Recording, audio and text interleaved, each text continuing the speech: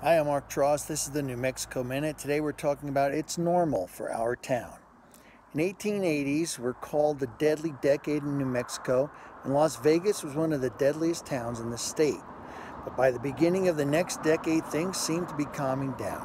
Economic stability was provided by a state mental hospital and a university, both of which were founded in the 1890s.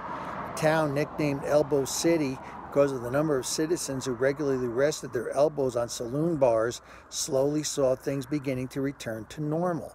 So much so, in fact, in 1893, the territorial legislature chose Las Vegas as the site for New Mexico Normal University. Its name later changed to New Mexico Highlands University.